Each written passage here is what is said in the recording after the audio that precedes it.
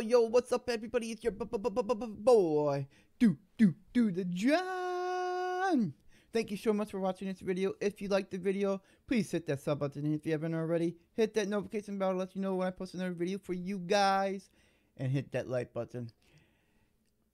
And if you like video game content, check out my video game channel, Do the John Gaming. Link is down below in the description. Let's get into the video, shall we?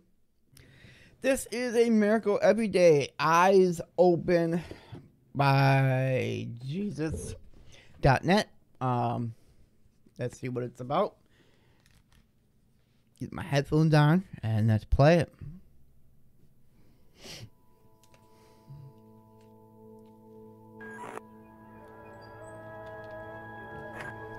The church in Egypt has been praying for many years now, feeling from the Holy Spirit that God wants to do great things in our nation, looking to the reality and looking to what God wants to do.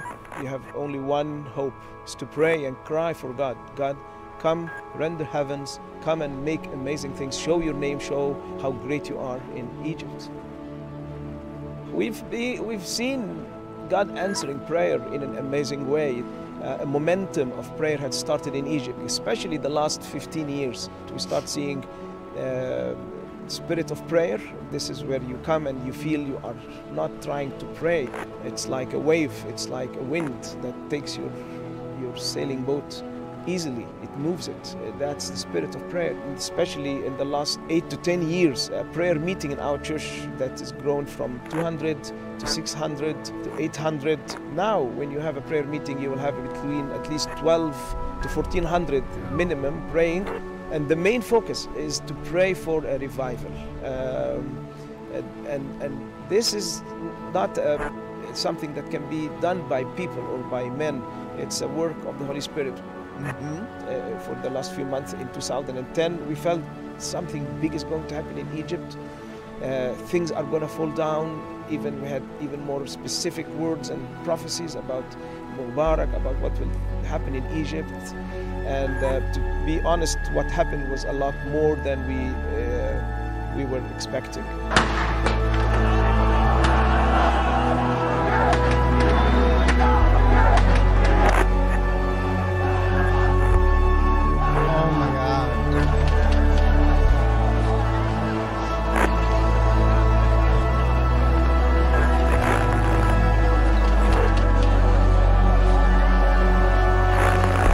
During these difficult times, people are so open to listen more about God and look for hope and answers. They have seen everything they know falling down in front of them. Systems, regimes, leaders. A lot of things are revealed or exposed to them. And so they say, is there any answer for our problems and challenges? And this is a time, a great time. Actually, when nations go through difficult times, this can make people harden their hearts more. But if the church is praying and difficulties are coming, in the middle of this time, as Isaiah 19 it says, and the Egyptians will cry for a savior and God will answer them. I think this is what's happening. So many doors are open for the gospel, to witness, to share the gospel with many people around. So we see more people coming to know the Lord, more than I've ever seen in my life. I've been in the ministry for 30 years and I'm not the only one saying this, but everyone I know around are saying we've never seen any days like this. One church is not enough. One denomination is not enough. You are building the kingdom of God. If you want to build the kingdom of God, you have to work in unity. Yep. Unity is something I believe is very precious on God's heart, that you come together as the one body of Christ in the nation and cry for the Lord. We felt this is really needed in Egypt, that we cannot as a church in Egypt do it by ourselves or do it alone. We needed to pray.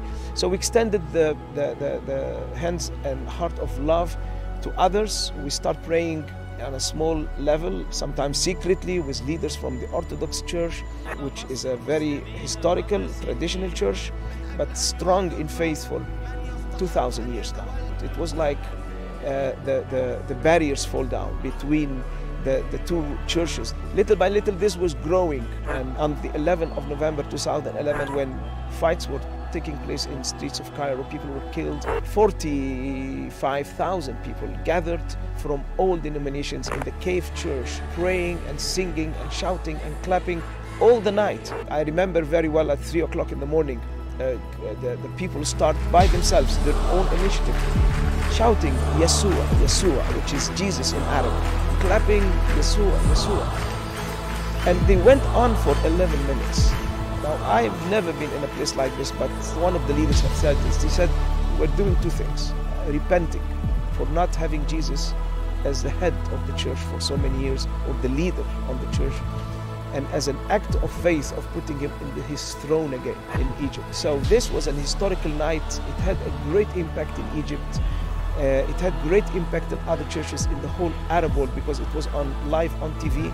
But we are still in the storm. We are still in the middle of the storm. What we see, what's happening is God is coming to shake our nation. He said, I will shake the nations. I will shake earth and heaven, and that all idols will fall down. It's Isaiah 19:1. The idols of Egypt will tremble. When God come and shake, the mosques fall down, revealing, exposing, light is coming. So corruption is known, tyrants are known, injustice is known, everything is clear. It's like Egyptians, their eyes are getting open. So everything that is not made by his hand will fall down, and people will accept the unshakable kingdom of God.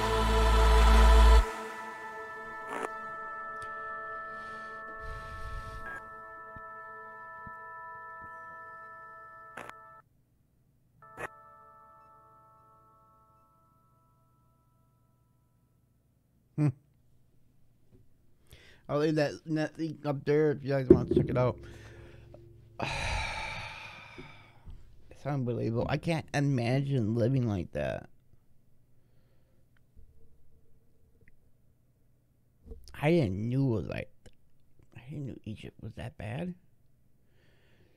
I'm sure there's things like that all over the place across seas, but fortunately, America doesn't talk much about that stuff. Because we live in our America bubble where it's America's dream and all. America's the greatest country in the whole wide world.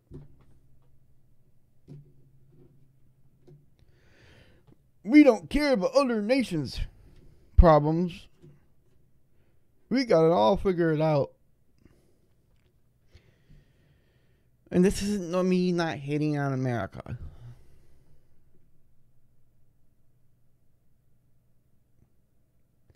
But if America was the greatest country in the world, we would be doing more to help other people out.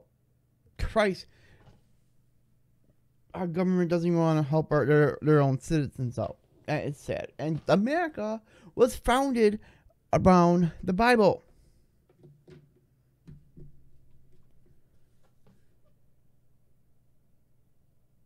America was founded and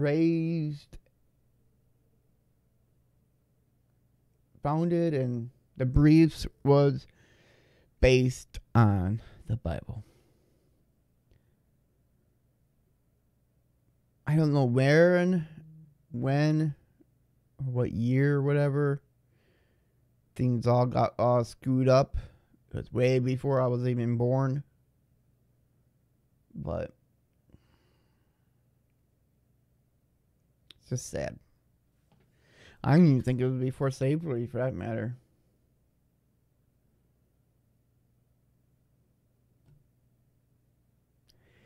Joys of governments.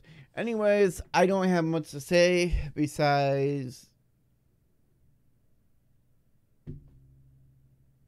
it's sad that they had to go through this. They shouldn't have to. Sad that most nations' leaders don't give a shit about their own citizens.